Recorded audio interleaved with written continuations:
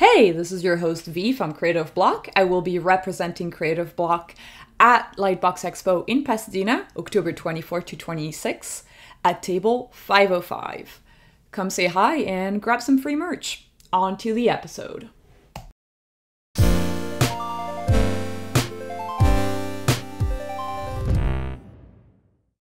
Hey, welcome to Creative Block. We're your hosts, V. And Sean, aka Lord Spew. We interview people in the creative industries about their life, work, and hobbies while we doodle jam.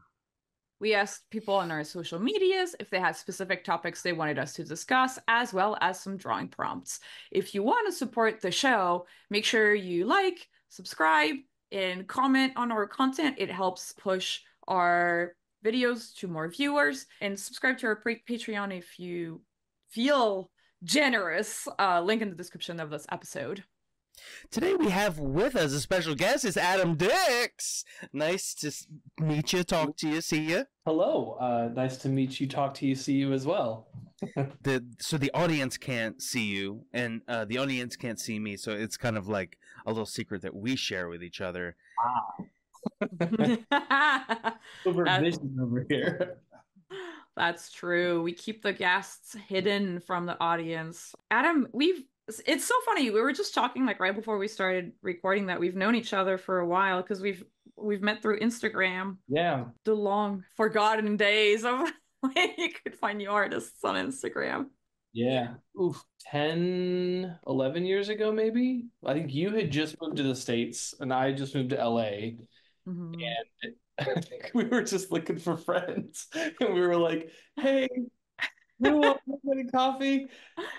It worked out all right. We actually only just this last year worked on our first show together. But yeah, I've been following you for a while. Is that a secret unreleased thing, or can you guys talk about it? Well, I think we can't really talk about it because it just got canceled and it was not announced. So you heard it first on Creative Block, y'all. That you'll never hear it. But I mean, the industry and everything, it's so nuts. Yeah, because we had been at Netflix at the same time. I remember you were on Arlo when I was on Captain Fall, I think. I was on Cuphead. You were on Cuphead. Oh my God. Yeah, you were on, what were you on? Captain Fall, which is an adult animated comedy. Very dark. Yeah. Did you work with Jeremy Polgar? I did. I don't know him particularly well, but yeah, we did work on the show together. He was on the boarding side, I believe, and I was actually doing props and effects on that show because they needed someone who knew some squash and stretch, and I was like, I could use a job. I will do this. I will learn how to animate effects, and Are you I the did. squash and stretch guy? Is that what everyone knows you as? No. I think that somebody who wasn't doing character to do who could do character to do props and effects, and they asked me, and I said sure. Mostly I like the property, so I was like, I'll do whatever you want, like just let me draw on this. Yeah, it's interesting because I know you mostly as a character designer, but you have like you can draw any. I think you're a super versatile. I feel like there's a lot of, sometimes I could see a designer getting stuck a little bit in a specific style, but I feel like you're like super adaptable from the type of shows that you worked on. Thanks. Yeah, I mean, I I would credit that to the fact that I get very bored very easily, and so I am more interested in looking at styles and trying to like solve the puzzle of how to be effective at designing them and doing special poses. So I've worked in 2D, I've worked in 3D, I've worked in realistic, I've worked in super cartoony, which has been honestly very, very fun because I'm never bored then. You said you moved to, we both got to LA approximately at the same time. Where did you move from? I moved from San Francisco. I went to college up there, and then I worked in the video games industry for a long time, for probably about nearly 5 years. And then we all got laid off, and I was like, well, I don't want to work in games anymore. So I'm going to give my attempt at working in animation. What did you do in games? I worked for like a mobile game company that actually was Disney Interactive. They had an office up in the Bay Area. And I would design, I would paint, I would animate, I would storyboard. Like it was very much focused on kind of a general skills position with a heavy emphasis on being able to paint very realistically. And I will be the first to tell you that I am not a painter, nor do I necessarily like to paint all that much. I'm much more interested in acting and performance and things of that sort. So I was like, this ain't my job. I don't want to try and find another job that does this again. So I went for the animation and it kind of worked out. That's so interesting. Why did you pick design over boards? As you said, it sounds like you were boarding a little bit on these games, right? I mean, very roughly. I didn't. Okay. To say that I boarded is really just giving myself a compliment of a skill that I probably can't claim. It was out of necessity more than like my actual ability to do it. But I had taken like a storyboarding class in college, and I was like, yeah, I know what this is. I think too, like, I don't know, I didn't have the breadth of knowledge of just like what it takes to draw or like functionally communicate in a drawing like I do nowadays. That nowadays, if I sit down and animate, because I studied 2D animation. Mm. Now if I sit down and try and animate, like it comes at a level of ease that I can't believe because it never did when I was in college. Sure, and now sure. stuff like that, that's super easy. Not super easy at all, but I like the functionality of communicating energy and communicating flow and communicating design through multiple frames in motion now comes second nature than it used to. I think there's also something to be said about working on someone else's show or another project and then going to work on your own thing, and like the amount of freedom and lack of scrutiny that like you'll like I feel like you can feel very free animating, you know, on your own for your own stuff after a while of working on a different production because you don't have someone else's like rules or notes. Yeah, I mean, I think that there's certainly something to be. I'm very lenient on myself. That's good. I think the job is because I don't sit down to draw and like I don't hold myself to a lot of criticism or preciousness. I'm more interested in like, does it make me laugh? Does it make me feel? Does like I'm a huge subscriber to like the Walt Stanchfield idea of like an ugly drawing is more effective than a pretty drawing if it feels good. Yes. Like Yes. I'm a big ugly drawing fan. I love ugly drawings, and sometimes ugly drawings are more funny than a well drawn drawing, and there's no way around that. And I know that there's some drawing purists, especially when you get into like the real cartooning side of this industry. Like you'll have people on shows who, you know, they've worked at Disney their whole life or whatever, and it's like the perfect silhouette, the perfect design. But sometimes an ugly design just hits. I don't know. Yeah. I mean, I'm also a big like Glenn Keane nerd, and I think he was having a conversation once with I think Frank Thomas, and they were talking about Little Mermaid or something, and Frank I guess goes, "Well, we certainly wouldn't have drawn it like that." And he goes, "What do you mean?" He goes, "Well, there was just some real ugly drawings in there that just didn't feel very appealing." And he goes, "Well, I'm much more interested in drawing something that feels real than something that looks nice."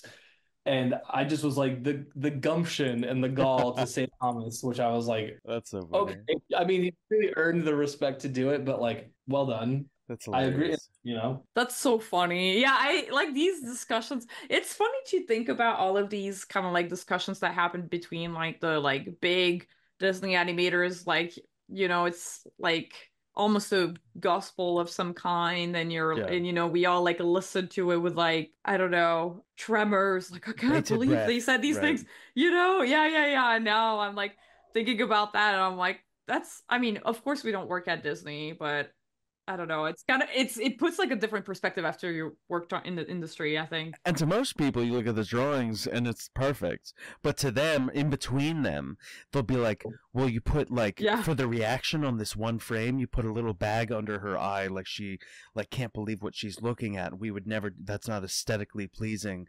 Or like the pinky isn't out on this section, so her hand looks less dainty and that looks ugly. You know what I mean? Like, but it's stuff that we wouldn't notice, most of us at least. Yeah, I mean, it's really weird getting to a point of capability to when you're at a stage where you're able to see, where you understand that what you feel isn't maybe something that you can explain, but you know how to get that feeling, or you aim for it and just sort of hope that it lands there.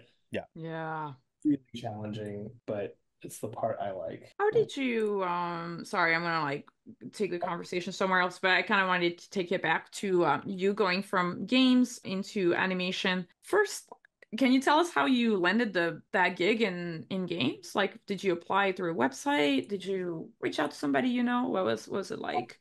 I mean, if I'm honest, every job that I have received has been through a recommendation, and that even includes my starting job in games. I think the only one I ever got was my very, very, very first game job was a place called Ooga Labs that was also in the Bay Area. And I just was like, I need to find some sort of way to make money over the summer while I'm in college. And I was like, well, I may as well try. And that one I got and actually met Bill Robinson, who is a designer now in animation. That was his first job, and he and I were working there together very early on in our careers. But I went back to school, so I wasn't like, I didn't finish working there. But that was my first job. But the second job at Disney, which is what I left school for, was a recommendation through an old school pal of mine named Charles. He recommended me for the job. He coached me on the portfolio, and he was going to be like my direct art director at the time. So that made it a bit easier. And I was there for nearly 5 years. Met a lot of really cool people, and one of them was a friend of mine who worked on one of the teams that I worked on, whose dad happened to be a producer of a show at Disney TV. And once we got laid off, I was like, well, I need to try for animation, and essentially reached out to her to be like, hey, I am not finding anything. I just need someone to look at my portfolio. I would like to just like know what I need to do. And so she asked her dad, and he offered me a job, and I got started as a character designer on my very first the industry, which is, I know, very atypical for this career. And I was very fortunate to be able to do that, and have basically been working as a character designer since. And it's unfortunate in the sense that, like, when my students are like, so what does it look like to get this job? And I was like, I don't know. I don't know what it means to like have to try, but if I were to figure it out, I would recommend like learn how to do prop design, learn how to like design principles apply the same throughout. If you're going to have to clean something, if you're going to have to apply big, medium, and small, give space for the eye to breathe, make sure that there's clarity in the angle or what it is the object is, like it applies to character.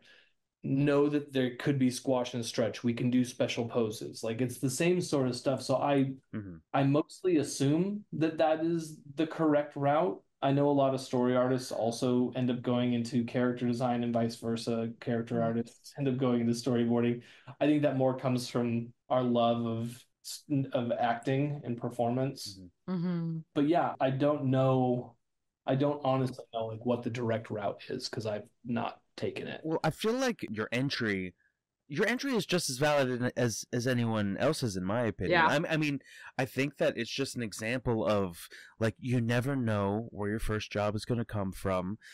Yeah. It never hurts to ask around, to talk to people, to make friends with people, because certain people know other people, and you never know what your entry point is. And there is not just one, like, I'm going to strong arm talent. I'm going to just be the biggest prodigy possible and have the most perfect portfolio. Sometimes it really is like you have the skill plus you found a door. I agree. I feel like your story, Adam, is actually way more relatable and probably true to what getting in the industry is like. I kind of want to give a quick shout out to Margot Pierce's episode, because I think that was also an episode that was very much kind of like, you know, you meet the people and you like apply and all of that. And I You thought, send an email. You know? yeah, you send emails, you reach out to people. I think that's actually a way that is almost like a more, what's the word? Organic or real way of getting a job. Well, it's I think people centered. It's centered around being social, around people, around networking, which is a very important part of getting into animation. I don't know why my dude wants a hot dog, but he wants a hot dog. I don't know. Someone like threw this hot dog, and he's trying to like dive to get it before it hits the ground. Better he checks the hot dog himself. That is so funny. So yeah, so what was your first gig out here, actually? First job was on Sophia the First, which is a 3D animated show on Disney Junior. Mm-hmm. And that was a really cool job. I was on it for 2 years, which is nowadays a bit more atypical when it comes to how long these shows run. But yeah, I designed props, I did some storyboard cleanups and breakdowns, I did illustration, I did product design, I did character work. They really had me like all over the spectrum on that. And I was initially brought on because the showrunner for it was supposed to work, or was supposed to build another show called Elena of Avalor. So a lot of my early stuff for that was working viz dev to develop this other show. Oh, that's cool. It was super cool. Got to hang out and like talk with the writers and figure out sort of what they needed and wanted and what their goal was for, you know, these secondary characters, and this sort of asking a lot of questions on, are we doing stuff about like, is this kingdom Spanish colonial? Are we dealing with like Incan and Mayan and Aztec cultures? Like, what is the balance? You know, asking a bunch of really fun questions as far as that goes. Anyway, so yeah, I was working on a lot of different aspects of these different shows. I was kind of getting my understanding of the pipeline and figuring out, you know, what the different jobs were, how they looked. It was a really good learning experience overall, and I'm extremely grateful for how Jamie Mitchell like introduced me to the side of animation that, you know, on the artistic side of like what actual animation work looked like, where before I was coming from games and ideas of how things should be but didn't actually have any real idea. So can you remember a lesson that you learned early on, like that helped, like some sort of lesson that she taught you? So Jamie was oddly hands off. He just kind of let me run and sort of figure out what I liked and what I wanted to do, and like the fact that there were like 2 years worth of work for me to like get assignments but also like have enough time to play and design. Like, I think the thing I learned most effectively was that I really didn't have quite as much to worry about in terms of my skill for jumping in. I think that we all kind of have this expectation that we should, especially if you're coming in as a designer, that we should all draw at the level of what these art of books look like. And the reality is like, no, those are the best of the best. And like, to expect that you will only be ready to work when you can draw at the level of, say, Corey Loftus or Ryan Lang or whomever, that's what makes you a valid artist. And the reality is like, that's not true at all. There's a broad variety of skill sets, and there's so much specialization that maybe you are really good at color, and maybe like that is your in. Maybe you are really good at clean lines, and maybe that is your in. Or maybe you are really good at performance, and maybe that is your in.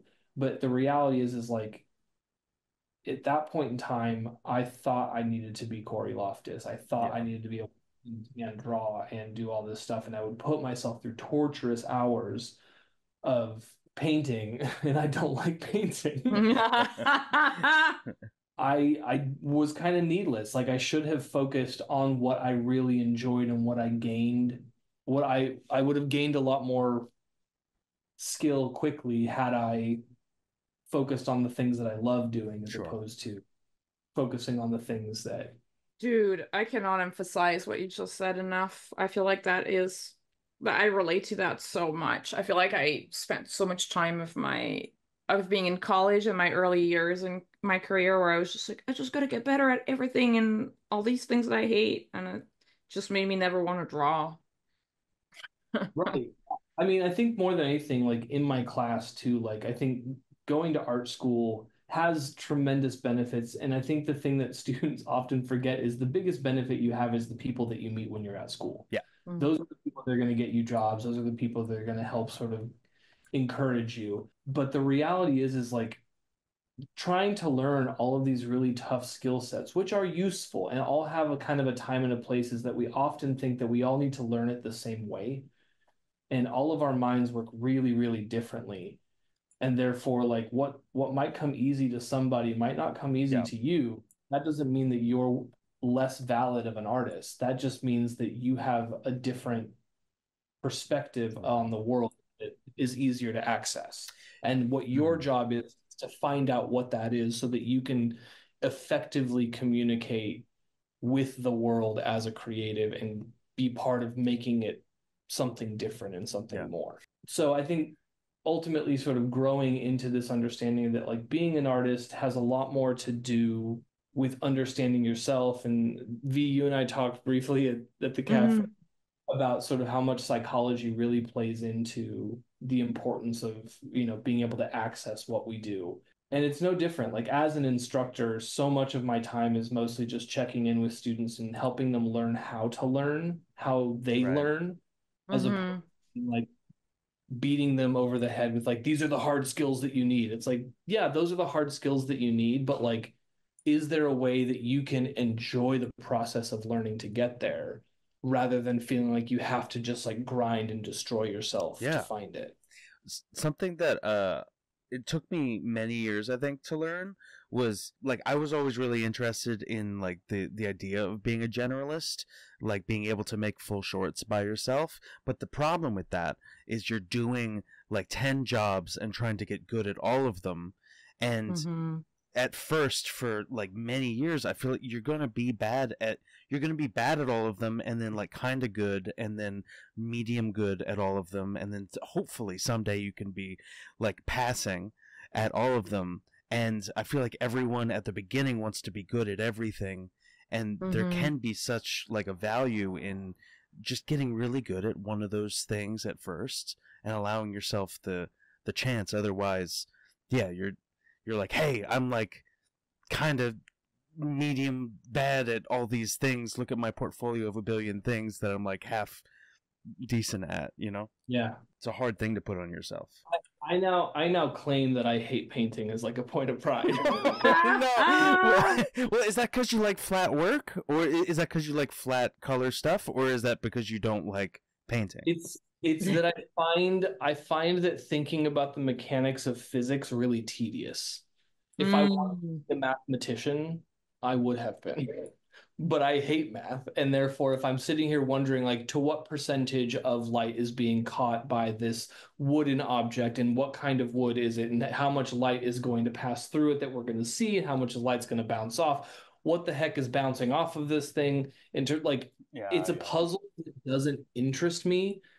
But the puzzle that does interest me is like, but how does this person feel? And how can I effectively communicate? Like, where can I place the arm? Where can I place the brow? Where can I place the chest so that not only are they feeling it, but now I'm feeling it because I'm accessing my empathy.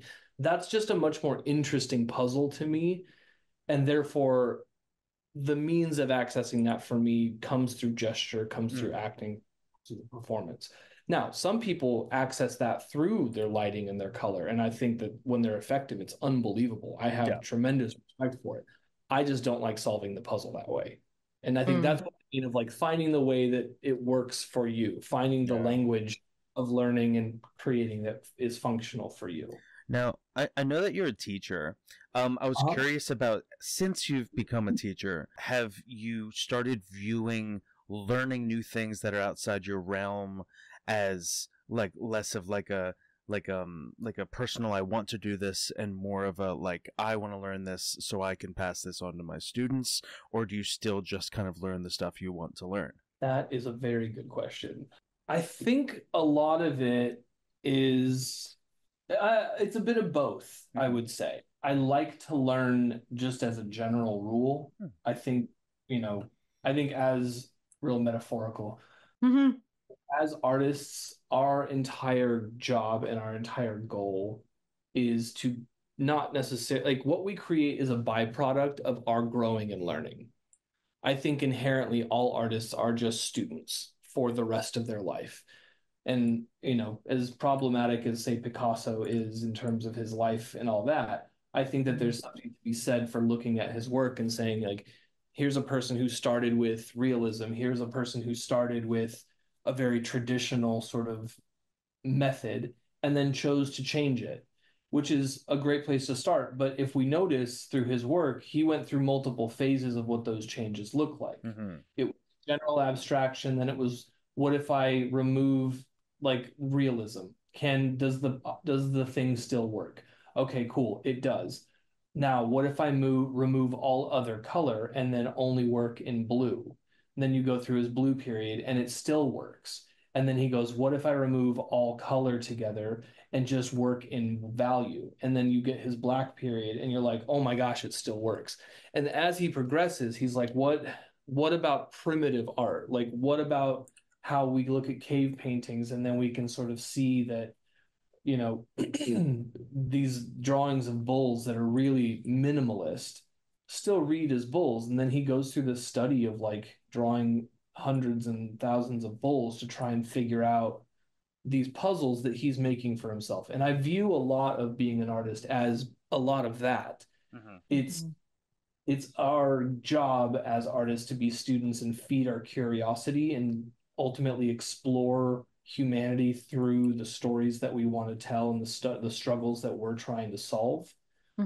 That ultimately leads us to want to or need to learn how to gain a new skill or a new method of speaking that allows for us to find the desire to learn in another means. So on one hand, I think inherently, yes, I learn and I grow because, and I study new things because I'm inherently curious.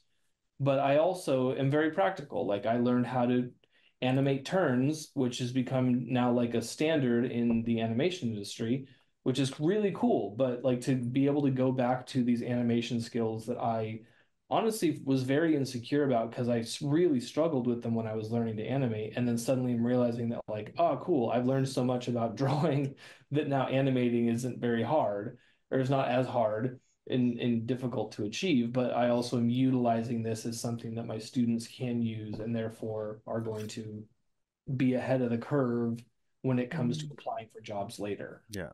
That's so true. I feel like what you just mentioned about like having to draw all of the turns and everything. So much of character design is so deeply technical. I feel like a lot of people, and myself included, when I started in animation, I thought character design was just coming up with the shape of the character and design, but then I didn't realize how technical the job is. Can you tell us a little bit like what it's like being a character designer, like on the job? Like, have you ever had like a job where they were like, okay, well, you're the turns kind of guy, or is there like a good blend of like special poses versus turns? And can you tell us a little bit like what those entail and how you think about it? I it really just depends on the job for sure. You're spot on with that question. Some jobs are really technical. The most recent job before the one that you and I were on the was the new Watchmen feature that's on HBO. And that job was purely technical because they're like, oh yeah, the design's already done for you. It's a comic book. And I was that opened up a whole lot of conversations of like Gibbons, who's a brilliant draftsman and does this lovely work, also is rather inconsistent with his model, right? But, granted, he should be allowed to be. He had to like draw a comic every week that had like a whole chapter involved. Like it's so much work. So then it became a question of like, okay, what version of Dr. Manhattan is the version that you want? What version is yours from the book that like you're very like attached to versus what version am I really attached to? Like those are two different drawings. So we had to discuss that. And then once we found out what those were for like the showrunner and the art director, then it was just really technical. So we were given scenes, we were then given specific panels to be like, I want them to look like this version.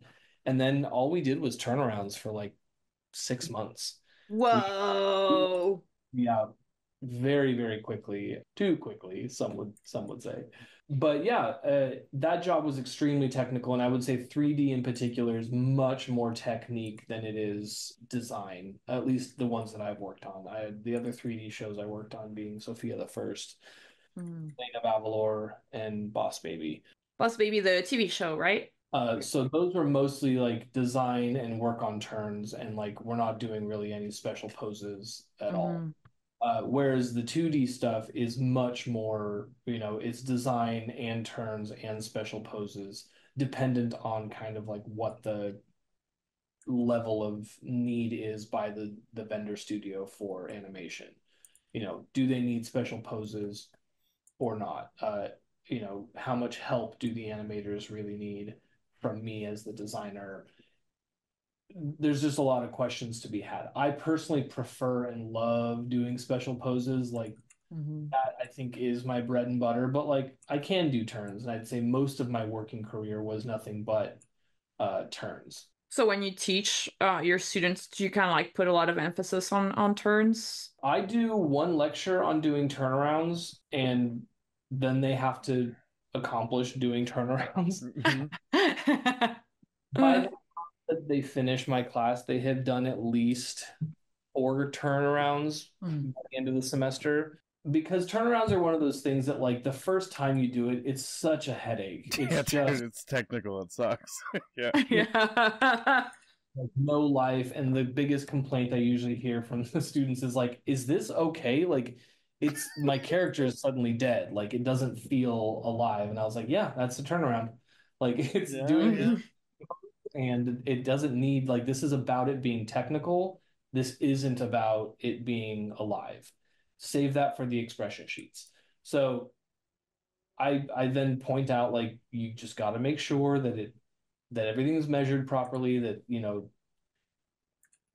pivot point is accurate for the design. And then generally speaking, everyone does it fairly well. Like, it ends up being rather solid, which is impressive to me that they and to be fair, like, I always, like, I'll do the demo and then I'll be like, hey guys, like, go look at BAM Animation. They actually have my whole lecture just on YouTube. So just if you get lost, you can certainly go there and find the answer that you need.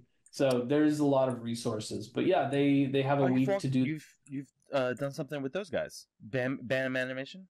I've actually never had. No, I know Max very well, or fairly well. We've been in each other's circles here and there, and we both have taught at Art Center, so we have a lot of cross-pollination. But no, I just have a lot of respect for them. Oh, so you're just recommending their version of tutorials? Yeah, on that thing. Okay. Yeah, specifically on turns, like Max's turn tutorial is excellent. It's really nice.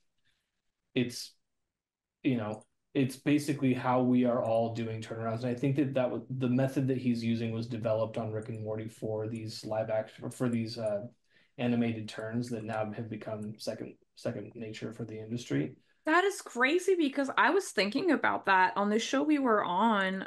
Design would often turn in like GIFs of the turnaround. So for anybody listening who's wondering what that looks like, it's like a huge, almost like a letter-sized document where you have the turnaround still, but you also have a GIF part of the document where the character is spinning.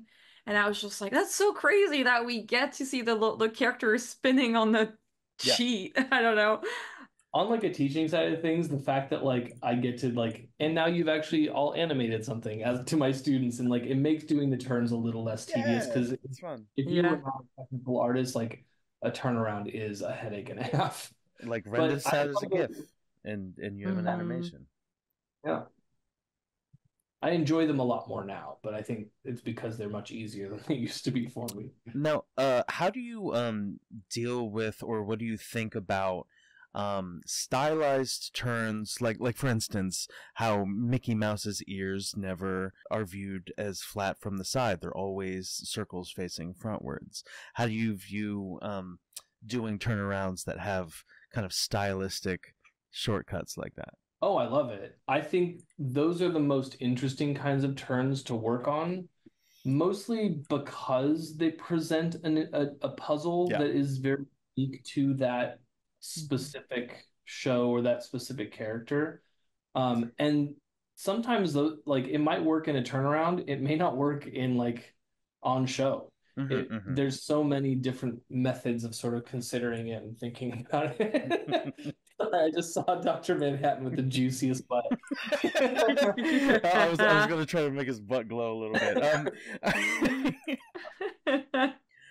But yeah, I like those kinds of turns. I think that limitations in design ultimately make much more fun challenges, and I would much rather problem solve than just sort of do the expected. Meanwhile, like sometimes those challenges are like, cool, so Dr. Manhattan in this show has a heck of a lot of Gibbons lines, as we called them, which are just these little like hash marks for like the muscle.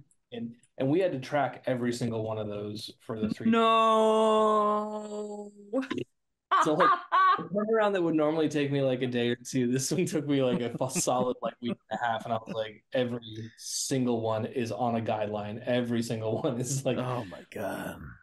So that is crazy. That's the kind of stuff that we don't really think about sometimes, like especially as board artists, where we don't really think about like the technicalities of things. We just kind of like draw like the shape of the character like on model, but just like not all of the details. Like that is crazy. You think, oh, okay, all the artists are just gonna wing it all the way down the line, and we'll hope that it turns out good. Yeah. I think the challenge is nowadays in particular is the fact that we outsource so much of like our actual animation that like that's why we have to be really specific, is like outsource studio ultimately is going to try and do their absolute best to do exactly what you asked for. So you better give them a really specific thing about what you're asking them to do, or else you're going to get exactly what you sent. And sometimes that's great and sometimes that's not, but there's not a lot of room for like thinking anymore. It's kind of been removed from the animator's job, which is really unfortunate, because as we sort of saw in like the early 2000s and the 90s, like TV animation had this really cool thing where like you could do Ren and Stimpy, and part of the goal was to design it as like bonkers as you could. But nowadays, like TV animation won't let you do that. They'll send it back for a retake, or the animator will be too anxious because they don't want to lose their job to take a risk. I wonder for something like, I mean, obviously everybody listening, I'm pretty sure, knows how, what's the word, like controversial the Ren and Stimpy show and the creator are. And we've had an episode with Chris Mitchell's episode number, I forget, but he worked on Ren and Stimpy and talked a little bit about, I think they animated in-house. They animated here in the US. And I don't know, I keep kind of wondering what we could do one day to kind of make it happen again. I don't know. I do think there's having the animators, the team, and being able to do the retakes on the spot that would be the dream. That would be the dream. Yeah. Chris Mitchell, episode 61 of Creative Block. I don't know if we've ever had an in-house. Have you ever worked on a show, Adam, where there was like a in-house animator, maybe? I have, but like they were more, unfortunately, they were mostly there for like retakes and just retakes, right? I've worked on some shows where they animated it all in the house, but it just depends on what kind of show it is. Usually, I feel like a lot of adult animation stuff gets animated here, especially if the show's like Scrappy or if it's like Adult Swim. Oh yeah, if it's a Titmouse show, but I could see that. My first 2 jobs on shows where it was for Fox ADHD. It was a show called Stone Quackers and a show called Lucas Brothers Moving Company and they showed on like Fox and FX and stuff. But so for those jobs, for both of those jobs, I storyboarded on those jobs, and then when I was done storyboarding, I would move over and I would animate on those shows, and we did everything in house. So I think there are certain studios, especially smaller studios, that do that stuff. And to tell you the truth, I know that there's going to be some trade off with, like, if you hire like an overseas animation studio, they can do it for cheaper, but at the same time, the amount of communication that you get with the animators, the fact that the director can meet with the animators and go over like the animators can ask storyboard artists questions about what they meant for a scene, like that stuff is really valuable and can prevent a whole lot of like mishaps and large revisions. And it's kind of unfortunate that we are forced into kind of creating these barriers in between the parts of the pipeline. I agree. Yeah, I mean, even on Cuphead, like we had some people on there who were storyboarding who really should have been like, or who were also like basically storyboarding was just keyframes. Like they were animating full sequence. The final scene in Cuphead of the devil dance battle versus Chalice, it was entirely boarded. It was entirely animated, basically by the board artist. Unbelievable to watch, and we were just like, how? And oh, I'm blanking on his name, but ultimately did just like an unbelievable, gorgeous job, and we were like, cool, do that. Like there wasn't really much to say aside from like, I can't believe that this is what we're doing. Yeah, that's the thing. It's both like really cool to be able to do that in the boards, but it's also like, ugh, like like we have still the same amount of time. yeah. It's like, and you can probably pull it off for one episode, and then for the next episode you're burnt out, and then you're like, ugh. Yeah, it's like so tricky doing these gigs. So when did you start teaching, Adam?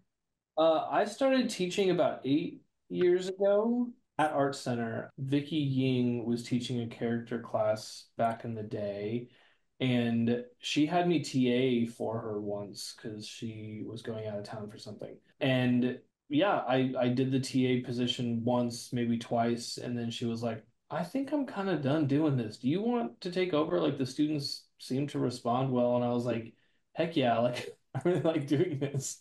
And I would say, I don't know, I feel like I'm a decent artist. I think the instinct of like what I do more effectively, like I feel like I'm a good teacher. Like this part for me is where like I really can lean into my instincts and just like access sort of like the needs of the student and know what they need to learn and make it so that they enjoy it and it's fun, but also they learn and they progress and they sort of learn how to teach themselves and become less reliant on sort of trusting that the academic system is perfect, because as I'm sure we all know, it's really not. And who I've ever spoken to who works in this field is very much like, oh, you get as much as you put into it. You like what you choose to get out of it is what you're going to get out of it. And I can't deny that. I think that's the most true situation with anything with learning, that I would much rather teach my students how to learn, and by means of instructing them on how to do character work. Your students are so lucky to have you, and one of the reasons why I say that is most of my teachers when I went to school had not done very much in the industry or had much professional experience at all.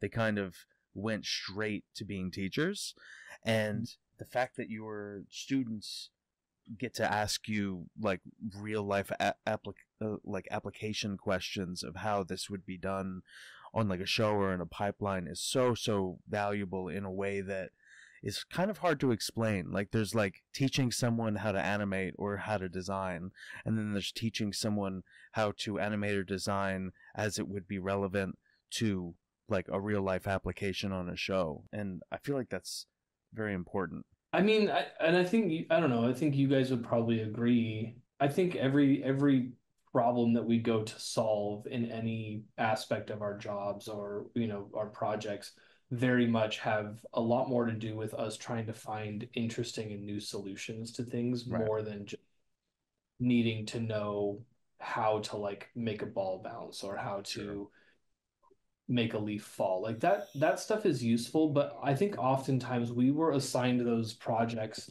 in an aspect of saying like, cool, like learn this skill. Okay, but no one ever said why we should learn that skill. Yeah.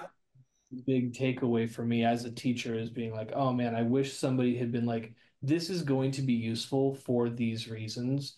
Therefore, like learn how to utilize this skill. It may not ever be used in the relevant way, but like use it, have it in your toolbox so that you can use it when you need to, so that you can understand waveforms when you need to, so that you can, effectively communicate, rather than all you're communicating with learning how to do a leaf fall is that you understand the physics of a leaf and understand eases. Now, if someone said, hey, you need to understand how to ease, and I would have said why, and they would have said because that allows for a much more subtle performance. It gives you places for the character, the audience to breathe before you my brain up. But for me to just be like, hey, go animate a leaf falling, like, sure, that's great, that's fine, but no one ever told me why. And I think that's the thing, is like I would much rather present problems to my students to be like, there's no grade involved. I'm not going to give you an A, B, C, D, E, whatever, E. I'm not going to give you a grade based on this because you've never learned how to do this before. What I'm going to do is present you with a series of problems that you then have to find the answers to, that I will give you lectures to help you find the answers to. But at the end of the day, you've learned how to solve a problem rather than learning how to do a specific task. I think what breaks their brains even more is when they learn there's stylistic ways to make the leaf fall too. There's there's non-realistic ways to make it fall that also take advantage of animation. That's really cool too. Yeah, I think so often as students, though, we're also taught that we're taught that everything is like math, that everything is like, there's only one solution. Right. And it's like, no, to be able to go to my students and be like, cool, so-and-so did it this way, and guess what? They're right. And so-and-so did it this other way, and they're also right. Therefore, there is not a right answer. Therefore, for you to get like a perfect leaf fall with like the right eases, like it's irrelevant. Did you learn how to do the drawing? Did you enjoy the process of the solving? So that's a lot more about my ethos of just what it is about how I teach. That's awesome. That's really awesome. I agree. I think that is the kind of stuff that I wish I had a little bit more of as like I went to school, because I do feel like sometimes it can feel a little bit like, well, here's the assignment, do it, and then you get a grade, and then you're just kind of like, why did I get the grade that I got? Or like why are we, I don't know, I feel like it's really easy to overthink things when you do art, because like you said, there's no right answer, so you're just kind of like, it's easy to kind of like spiral into like, am I doing this right? And it's like, there was one student, I still remember his name. It was Jimmy Simpson. In every class that I had with him, I always admired that he took whatever assignment that he got and he would bend it so that it would still apply to what he wanted to work on, but he would make a thing that he wanted to make, but using what that assignment required. So like it might require like a little bit of going above and beyond or something. Like for that leaf assignment, it might have been like, okay, there's a falling leaf, but there's someone riding the leaf, or like it's like a cool motion graphics thing with a whole bunch of leaves that form into a logo or whatever it was. I always really he always had the best, the coolest looking shit, like at the end of the day, and I could tell it was because he liked what he was doing and he turned each assignment into something he liked doing. What's your view of like people kind of taking and sculpting an assignment into something that feels less like homework and more like something that they would make on their own? I'm 100% in support of it. I think I'm very upfront with my students that like there are certain things that we need to accomplish that you need to learn how to do. And if there are places that I need for them to follow along with just sort of what's been given to them just so that they can learn the skill, then I will inform them that like this is one of those assignments where it's really just about you learning the skill. But the way that I set my class up is like my midterms, I hold on to the reins quite a bit. And I say, okay, you're going to do a group project, you're going to do it with somebody. That way you guys have support from each other. But like you are assigned a musical, I'm going to pick the musical, I'm going to pick the partner because I'm going to be looking for the things that you can learn from each other. And I'm going to say that you have to follow exactly what the sorry, I'm putting a foot like right where your No, I can move my guy. I'm gonna move my guy. You have to like the narrative has to remain the same. You can't change the location, as any of us who've taught know that our students love to be like, well, what if it's set in mainland China? And you're like, this is a big So there's a lot of that, but I will first be like, okay, there's a time and a place, and like for any job, you will be required to accomplish what the job is. So I'm going to treat the midterm as though this is a job. Now, the style that you guys develop, the method you guys go through and find the answers, the way that the answers come about, like that is up to you, but I'm going to put certain restrictions. Now, for the final, they get to do whatever they want. The only restrictions are, you have to do a lineup of 5 characters, you have to do 3 turnarounds, and do 2 expression sheets, or three expression sheets. And I'm like, since you are going to be given the opportunity to do whatever you want, I just need for you we're going to play ball. We're going to live within like a structure for like 5 weeks. And then the last 5 weeks are yours. So I love the idea of making it relevant to yourself. I like the idea of making it sort of a project that is feeding your curiosity and interest. I also think that there's something to be said for learning that like a job is a job and you need to be able to do it. Yeah, that's super important too, for sure. I do both is essentially my answer.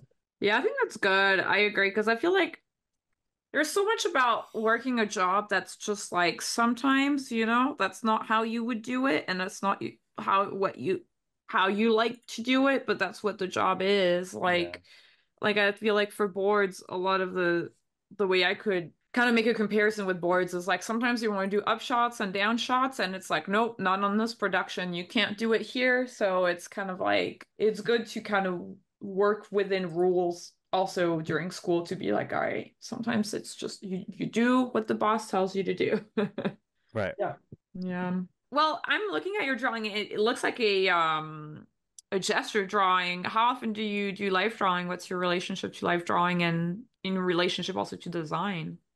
If I'm honest, I would spend every single day of my life doing gesture drawing if I could. I don't do it enough. I will be the first to admit. I love to do it. I will usually get maybe 1 or 2 sessions per semester, so which is really not that much. And then the irony being is that I force my students to do like 100 gesture drawings every week. And yeah, but I do feel like, okay, when you were doing the most gesture drawing of your career, like how much was it? I would start every morning on like Line of Action, or I think it was Pixel Lovely before, and I would do it every morning for at least an hour. And then I think the challenge with any of that I think people struggle with is like eventually when you're sort of being motivated by your own interest and curiosity, that becomes not very interesting. So then it's really a matter of like, how do you present new challenges for yourself? And so that's where I really learned to be like, oh,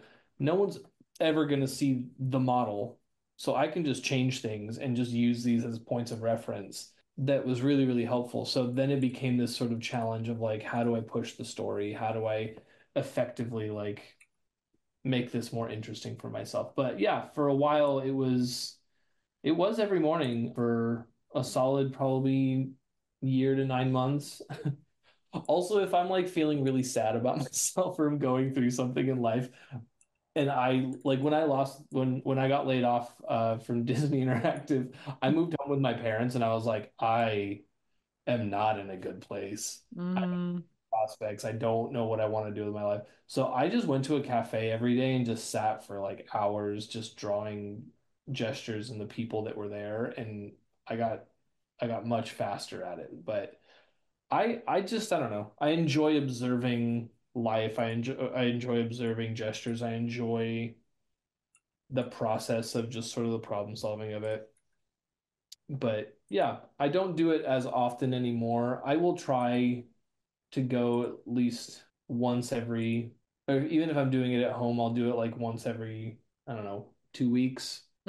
I really enjoy. Like, I wish I had more opportunity and more time to do it. Yeah, I agree. I feel like when you were saying like it's a good thing to do when you don't really know what to do, I feel like that was definitely me when I was like art blocked for a while in France, and I was just like I felt like all of my personal art was wrong or whatever. I would just kind of like go life drawing, and that would give me like a sense of like nice, like I have a goal, I completed the goal, I have a lot of drawings that I like by the end of the session. It feels like very I don't know, it's like taking back a little bit of control, and then you get better also by the end of it. I think too, the fact that it removes the place of like needing to think of like, what do I want to draw today? Like, it doesn't matter. Something's already been given to you to do. Yeah. So just do that, and then you will have drawn that day. And I think part of the reason why I did so much gesture drawing in those times was I'm very much a firm believer in like, all right, well, as long as I keep drawing, then eventually the skills and the second nature will kick in. And there's some truth to it, but only to a certain degree. And Mhm. when I needed to kind of just get my fundamentals functioning and really just sort of trust the process and the system of just doing it a lot, then it worked out great. So you are also so we talked a couple of times on this episode already. Uh-huh. You and I, Adam, we worked on the same show, and the show has been canceled. Nobody will know what it is, Rest in peace. just because we're not going to say. But when that you just said you went gesture drawing a bunch when Disney Interactive Yeah. yeah, like was over. So what are your plans for the kind of unknown? Because I think right now the animation industry is like in a weird spot. A lot of us are kind of, hurting and stuff. So what's your My plan is I'm fortunate enough that like I can sustain myself at the moment with my teaching, which is hmm great. It's not the reason why I teach, but thank God it's there because it would be very hard otherwise. As far as how I'm going to be spending my time aside from just like reaching out to people and looking for work, like I have over the last year, some friends and I wrote a feature, and Whoa. I'll have time to do more work on that. Otherwise, like those same friends, like since we have finished the writing portion of a movie, now we're like, let's like we're all friends, we're all looking for work, like we all have skills, and hmm we're all sitting around waiting for permission from studios to make something. Why don't we just pool our skills and make something? Because we can. And we have taste and we have studied story and we understand characters and we hmm know how to do all this stuff. So, in the meantime, for the fun side of things, it's a lot of we're working on a short film and we've just taken our first screening of the first pass of the boards and we've just analyzed a lot of the stuff and are No way! That's crazy. Oh, You that's have a sick. full animatic for a feature? no, Oh, for a short film. Like it's like a 9 minute a for a 9 minute. sequel. That's still Right, that's so amazing. sick. Wow, that's so cool. How many of you guys are doing it? There's a group of probably, I mean, so I have a movie club that I host every every week at hmm my house. And there's 11 of us who attend the club. And so we were all just sort of talking over the last year and being like, well, why don't we try? So there's 11 of us, but some are animators and some are lighters and some are we don't actually have any story artists, but we have a writer and we have two writers and a lot of viz dev people. So it's very much just like, well, let's utilize the writer's skill. For those of us who are working on character work, like let's see if we can also pick up some skills in terms of boarding and the fact that we are part of a movie club that watches a movie once a week and we all sit around and analyze it, like it has been very, very useful. It's very fun. So there are 11 of us, but in terms of like those working on boards and stuff like that, it's just me and my buddy Mark. And we also are intending to like, we're going to animate it ourselves and we're going to do the backgrounds ourselves. Wow, that's so cool. That's so cool. That is so awesome. And also like watching all the movies together, I'm sure you guys kind of like figured the kind of themes or tone that y'all gravitate towards. Yeah, I mean that's a lot of how we started the short was like what is a story that we would want to tell? Like what is something that we're kind of trying to figure out? What's a question that we think is worth asking that we could then work on a story to try and ask ourselves how we feel about those questions or what we value, you know. So a lot of the things that we've sort of come up with that either, you know, got left or continued into the short, like it's mostly just finding out what's relevant to us as a group and what sort of, you know, we're having fun with asking questions and not feeling like we need anyone's permission to make a thing. So That's awesome. That is so cool. How do you go about starting something like that? Because I think that's probably the situation that most of our listeners are in, kind of decision paralysis, how to start, how to work up enough of a schedule to even be consistent. Like, how do you start a big project like that is so long, that's going to take so long? And especially like, how do you get a group of people together that aren't going to flake out? I guess those are the two. that's a great question. And I will say that the having the consistency of like the club of just Yeah. like having, you know, the fact that we meet once a week, we know we're going to meet once a week for just a fun thing. And the benefit is like all of us are really like we've been friends for a long time. My buddy Luai, we went to college together, so when he and his wife moved down here, we just started seeing each other once a week, and then we're like, why don't we like do something with seeing each other once a week? And it can be something as simple as watching a movie. And we're not watching the movie together. We're just having watched the movie so that we have something to talk about when we arrive. Oh, that's cool. Oh, cool. It's basically a book club, but like the Yeah. 2 hours long at most. So it makes it really, really easy in terms of commitment. And then after about 9 months of us doing this movie club, it grew because I had TAs who were interested in coming, and I had, you know, there were friends on all sides who ended up wanting to do this with us just as like a thing to like, hey, it's really fun that you guys get together, and maybe we like, could I come? I love talking about movies. So yeah, it all started from that, and just I think part of the trepidation a lot of people have when it comes to having these kinds of projects is this necessity to find people that you can commit to or like can't fight with. We had the benefit of just having the casual element, the fact that we were already talking about film as much as we were, made building this little production crew really easy for us. Mm-hmm. And it was based on mutual respect and mutual taste, and we had spent a year getting to know what each other's taste was through the movies, which was great. It made it really easy for us to kind of know how to work together and know how to build a story, know what everybody's taste level was. And then out of that, now like I have now been they have voted by committee that I'm now the one who's directing this film, and now I'm having to like learn new skills in terms of delegation, in terms of also just in terms of boards, like just what works, what is the clarity there. Mm-hmm. But it's been really fun. I mean, I think the fact that all of us have jumped into recognizing that we're all learning new skills and we all have patience for each other to learn those skills is really good. Mm-hmm. The ability to go and actually like trust that someone's going to accomplish the thing that they're going to accomplish.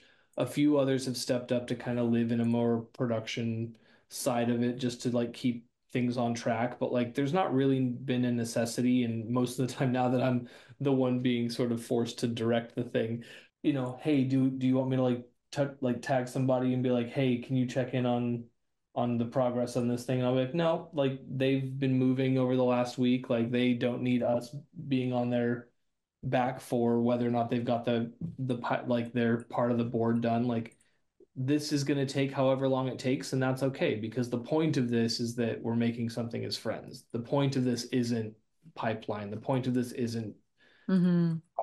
It's not about festival. It's not about whether or not it's going to like meet a deadline. Like there is no deadline. Our deadline is we get to be friends.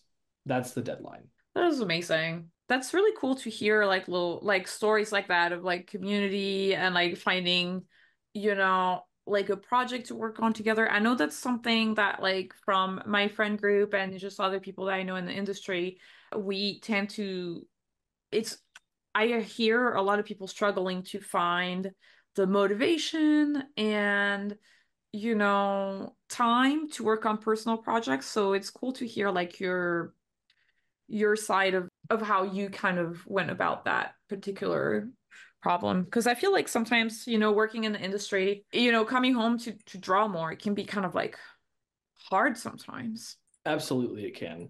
I think it helps to compartmentalize the importance of things like Mm-hmm. the work stuff. I'm able to just sort of go, this is not something that I'm doing for me. Therefore, for me to put like 100% of my like body and soul and care and passion into something that I don't honestly have the final say in is too much for me to handle. Because Mm-hmm. ultimately, I have been in situations and on shows where I'm like, oh, that is not how I would have done that. And that was my character. And now it looks like this. And I just have to take it because it's not my job. Mm-hmm. I realize like I can't invest that much into something like that, Mm-hmm. which I think leaves room for me at the end of every day to do my own kind of working on my own sort of stuff, but also to like when it comes to this movie club, this short film, like what really helps is having a commitment to other people. Like if you have the commitment to yourself, it's useful. But I think the fact that like there are other people that I'm aware are waiting for me to accomplish a task for a thing that we're all working on together. And if I'm the one who drops the ball for this thing that is like, we all love this project, Mm-hmm. I might need more time, but I should be asking for that extra time if I need it. I shouldn't be dragging my feet. Mm-hmm. And again, I think that's what comes to the friendship side of it is like if I need the time, I will ask for it. If I need the help, then I will ask for it. And like the group of people that I'm doing this with like are extremely well trusted individuals that I love tremendously. And so being able to just be like, hey guys, this whole thing happened. I need a break for a little bit. They were like, totally, yeah, of course. But I also love them enough that like I want to make this thing with them. I want to build these stories with them. I want to explore these narratives with them because I value their input not only artistically but in terms of what the greater narrative we're telling is. We came up with a story together. This was a challenge that we presented ourselves of these characters going through a challenge and a struggle that we all fought for. And I hold enough value in the story and I hold enough value in them that like finding time is really easy when my motivation is to care for my friends and make something with them. That's great. Like finding accountability in others is also like, yeah, that's a really great way to, and like, especially when you know that like everybody's like waiting for it. That's very cool. They're gonna listen to this and I'm gonna make them cry now. Yeah. Because I love my friends. Yeah. Yeah, you're like, I wish they would hurry up. I wish that yeah, we give them all the feedback now, like passive aggressively through the podcast. Yeah, right. Like they've really been dragging their feet. Thanks, guys. Really be great if you loved me enough to finish your no. The irony is now it's really on my shoulders currently because we sat down and like talked about the notes that we had after the first watch of the animatic, and now I'm like, cool. Now I have to sit down and like break down the scenes and like figure out who's going to do what for the redraw, like the reboarding side of things. I mean, directing's hard, so yeah, more Yeah. power to you. Is this your first experience directing? It is, though I will say I think a lot of like the side of like my teaching side and like the working with other people and like leading projects through the teaching has really done a wondrous amount in terms of like my instincts I feel like are pretty well honed for the people part of it. But yeah, it is my first time. Which the fun thing is because we all know that, like, the conversation of like, okay, guys, I just need to be really straightforward with you. The way that I see this short film, the way that I'm designing these boards is I literally just close my eyes and I just imagine like if I hit play, what happens, and then I just draw that. It's just like this is how it worked in my head. So let's just hope. And for the most part, it has worked. And I think part of that comes from the fact that we have spent so much time studying other films and like from the weird stuff to like the really iconic stuff that we've begun to like we're already speaking the language because of the movie club. So it's I feel like we somehow inadvertently trained ourselves effectively to know how to communicate this stuff. What films would you say influenced what you're doing the most, if you had to say? Oof, that's a great question. I would say there's a lot of, in terms of like the claustrophobia of what we're building, a lot of In the Mood for Love in terms of the compositions. I love that you're catching farts in a jar. We're filling them up. We're filling up these fart jars here. I love it. I now know what this man is holding. It's going to be fart jar.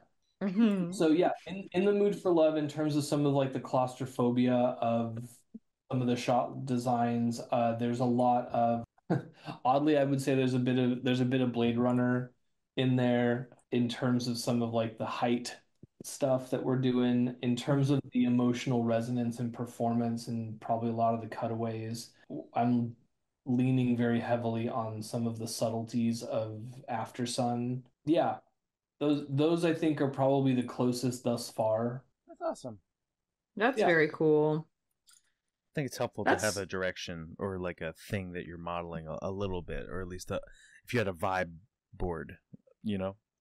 Yeah, yeah. I mean, that is sort of what the most fun part has been, is like in the discussions, it's like, this could be done like this. Like this is a metaphor that I've not seen done like this before, but like maybe we could utilize it like this. And then problem solving for the clarity of like whether or not it comes across, and what does the staging need to change for a thing to read, and then looking at looking at things like what did we watch recently that I was geeking really. Oh, I would say a lot of like Inherent Vice, like the cinematography in that. A lot of the shots are really, how do I phrase it? They're good.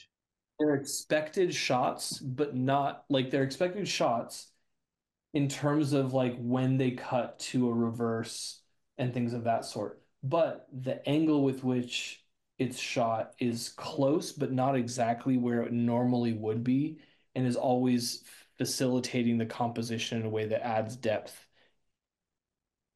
That is really lovely. I think that really surprised me. I think it's confirmed that I like Paul Thomas Anderson's films.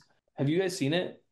I have not. It's a weird one, especially because I think what I like about his movies is that they are oftentimes movies that you assume you understand the point of, and then it takes a really different approach or like a different path, and you're like, wait, this movie's kind of just about nothing, and it's a scenario of like bonkers characters living in LA, and what it seems like he's doing has more to do with the fact that he just wants to tell bizarre stories in LA, and I'm kind of on board for it. Like, it's just really nice.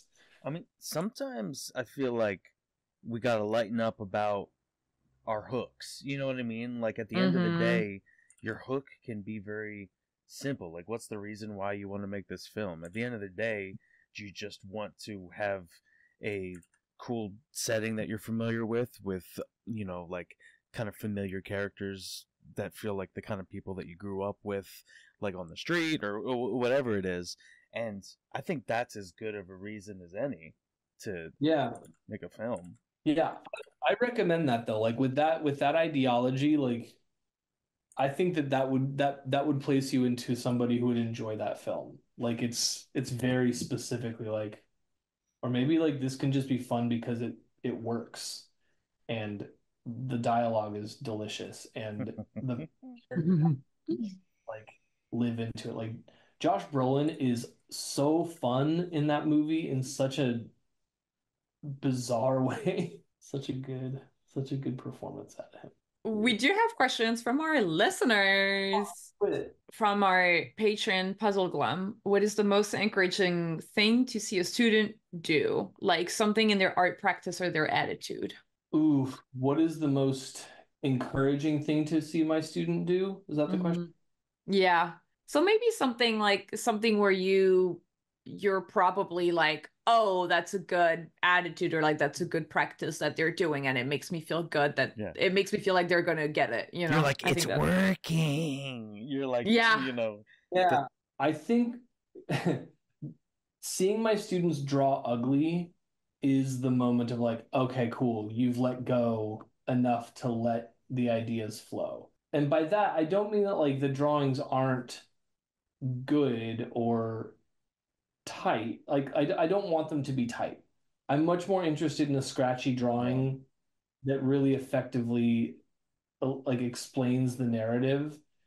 And I think as soon as like a student really begins to be like, oh, I did this because like I thought it would be clearer for like in terms of the performance. And I'm like, okay, cool. Like you're speaking the language, you're understanding the point of drawing is to communicate rather than just like, but does it look pretty? Will you like my drawing?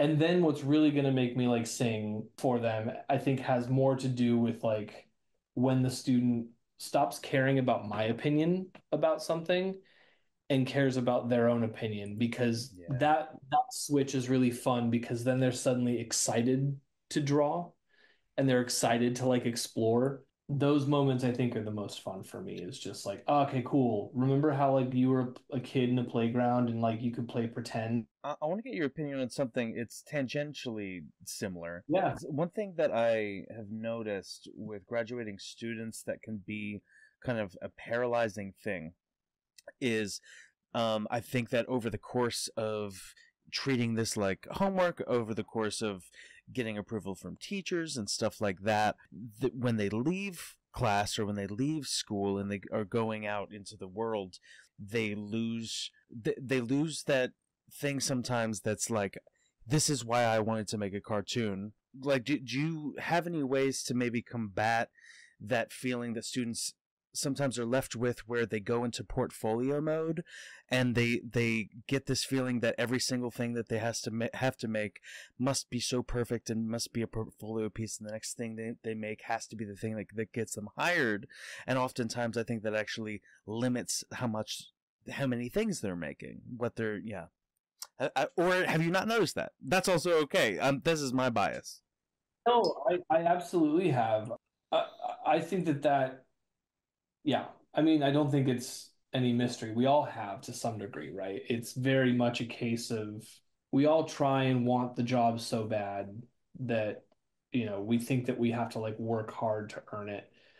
And I think that we often forget, like, some jobs do just want you to be a wrist. Some jobs do just want you to like do the job and get it done. And those jobs are great when you're starting because they prove that you can do it and you can get credits. That's the kind of job that you are building a portfolio piece for, which is fine. But at the end of the day, it's not fulfilling. I think that there's something a lot more important about building your portfolio by using the kind of work you want to be doing. And the only way that you do the work that you want to be doing is by playing. So I think that going into portfolio mode can be beneficial, but I also think that going into portfolio mode can be very life challenging and kind of soul sucking. And I think oftentimes, like, when people go into that phase, they forget to play. They forget why they did this to begin with. They feel the need to be validated by like, oh, finally someone hired me and therefore like I'm worth it. I always end my semester by reminding my students that, like, at the end of the day, every job is just a job. It's no different than working at McDonald's. You have a thing that needs to be accomplished. And if you have the skills to accomplish it and know the right people to like recommend you, then you will get that job and you will do that job, but it will not satisfy you. So my encouragement is to like be curious, be a student, and realize that your whole life, your career is your entire life. As an artist, you are meant to create, and you do not need permission from any studio or any one art director to make the things you want to make. Your job is to learn and to have a conversation with the world and yourself and the planet, and just make things so that you can interact with it, because those things never existed before you actually did them. I think we often forget that there's value in the fact that we make things that never existed all of the time. And therefore, when we go into portfolio mode and we worry so much about the opinion of somebody else, who oftentimes, if I'm honest, has an MBA and doesn't give two shits about art and has no idea, they just want to sell a story, that somehow is valuable. When really what we do as artists is valuable because it's an empathetic place for people to connect to the world the way that we're connecting to the world. The fact that we have the language and the means to speak back to ourselves and back to, you know, the world in terms of creativity and the things that we make, that's a place that people can empathize with and latch onto and feel seen and feel heard. And I think that's more important. That's your job. Now, obviously, we all need to get paid. It's important. Yeah. Stuff. But as an idealist, I'm also like, I'm still going to draw fart drawings. I'm still going to draw butts. Why? Because I'm a child and I think that they're funny. And I think the first joke we ever told was out of our ass instead of our mouth. Like, I think that that's important because I'm not the only one who laughs at it. And I think that that's what's important, is like to remember that play and exploration and the fun of it that drew us to do this to begin with is the part that's important. The other means of making money is the thing that supports us so that we can continue to be artists. That was a very... No, that's a really good answer. I love to hear that. I think because we need to hear it. I feel especially in these like trying times. But like, you know, I think no matter how sad and gloomy and like cancellations and mergers and all that like fun stuff, like we're artists because we love making stuff, and we have to keep making stuff, like I think, just to be happy. And like you said, we don't need any permission to make any of the stuff that we want to make. Like we can just like you said, draw whatever we want to draw, which is like really empowering and cool. And it's always I love to hear that. Yeah. And thank you for answering my convoluted question. I was basically trying to take a thing that I felt or noticed and figure out how to make it into a question, just to get your impression of it, because I do think that it was one of the hardest things that I had to get over getting out of school. Like, it was paralyzing, feeling like every single thing that I had to put out needed to be something that like someone would hire me for, versus the idea of just exploring like what is my style, how do I make stuff, learning still, like, and just accidentally stumbling upon portfolio pieces rather than making everything need to be the perfect thing, I guess. Yeah, no, I would fully agree. I mean, my current portfolio is maybe 10% production work, and the rest of it is me just like farting around and being like, I thought vampires were really cool, so I drew a lot of them, and I wanted to explore French vampires from the Rococo period, and then I wanted to explore Hungarian vampires from, you know, the medieval times, from the 1300s. And then there's stuff of just like, I just thought it would be really funny if a bunch of people had really long asses and had to use stilts to hold them up. And why? I would much rather get a job that is just like, that's some goofy stuff that is entertaining, and then just let me draw. I don't know. Yeah. We have another question from our patron, Brother to Drummer. I think we've kind of touched on that a little bit, but I think there is like an added layer to this question. How do you feel teaching has changed since you were a student to when you were a professor? The world has moved so fast in such little time. So I think part of the struggle is like, I'm not teaching at the same school that I attended. So that, I think my answer has to have at least a little bit of the variation between each school is tremendous. But I would say that there are some absolute truths that exist for schools in general. For anybody who's looking to go to school or feels like they're maybe in the wrong school or aren't getting exactly what they want out of it. The school will only provide you as much as it can, and it thinks that a specific structure for everybody will work for everybody. When the truth is like you are an individual, and then there's a bunch of other individuals who attend the school, and those curriculums are based on what they hope will work for the general audience. If you are unhappy with where you're attending, then you either need to take more control of the classes that you're taking and fill in the places that you want to learn, because that will lead you on the path towards the kind of work that you want to be doing. But yeah, at the end of the day, any school will only give you so much. At the end of the day, it all comes down to your ability to know how you learn and make use of that the most. Ask the questions, bother the teachers, get the information you want, learn the stuff that you want. As to how is it different from when I was in school, I wish I knew. I think the benefit of Art Center for me has been that they've really just left me alone. I kind of went into the class knowing that I I never took a character design class. I just did the job and then suddenly was like, I wish I had known these things. So I built a class around that. In terms of my methodology, I don't know that it's necessarily commonplace. I know that when I was in college, there was a really old school method of sort of looking at illustration that was really hard ass, and like people would tear, you know, drawings off the wall, and people would leave like crying after having worked 8 hours on this thing, and then here a teacher's gone and torn it off the wall, and they're like, well, that's life, kid. I think that we have become much kinder. I honestly feel, what am I drawing?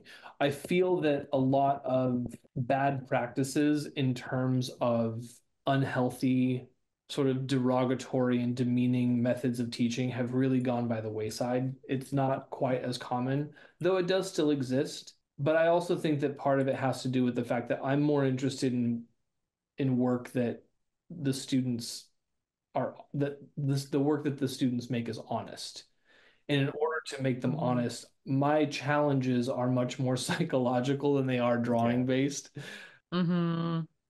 Because I would much rather them have an earnest conversation with themselves, because that's going to make better work. Now, a lot of people like to sort of talk about how the newer generations are very soft and like they don't work hard, and I disagree wholeheartedly. Like, I know what my students go through every semester at Art Center. I see the burnout, and it's not because they're soft.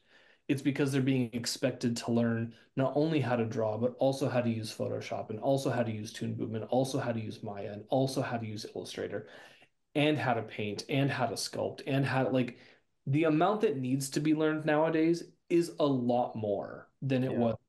Yeah. I think that oftentimes professors forget that. And so that's, I love the long butt. I think that that's part of something that instructors need to be aware of, is that just because it was hard for you when you were in college doesn't mean that it's not hard for these students. And what was easy for you may not be easy for these students. I think we often forget that people are individuals who go through their own growth process and their own struggle. And it's important to sort of meet each student where they're at. Now, I didn't have many teachers who were willing to do that. I had one instructor, and she was the dean of my college, who basically I went to her and was just like, I'm not challenged enough. Like, I keep walking into classrooms, and this is not to toot my own horn, but I keep walking into classrooms sort of within the top two or three, and I can put myself with these other people and sort of learn from what they're doing, but I don't feel like I feel like I'm going to fall behind if I really want to do this. And the school I went to didn't require portfolios. So the range was tremendous, and that put me higher up than I probably should have been. And so she really allowed for me to make my own curriculum, take things without, prerequisites, jump ahead, challenge myself by being with like seniors when I'm, fourth year students when I'm my first year. And it really taught me to like draw at a much higher caliber because I was surrounded by people who challenged me. So I was fortunate. I think a lot of teachers just sort of want to do the job. and find those teachers, maybe kind of avoid them.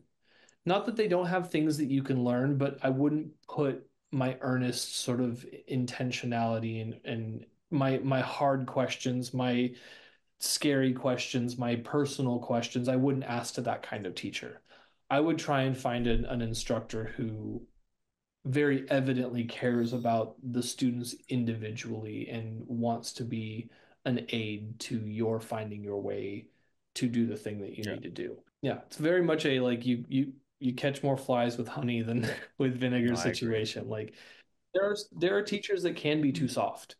And I think it's important to be the kind of student who's going to be like, hey, can you like push me a little bit more on this? Like, know what your limitations are, know when you need to be pushed, know when you need a break. Like, it's just about communication.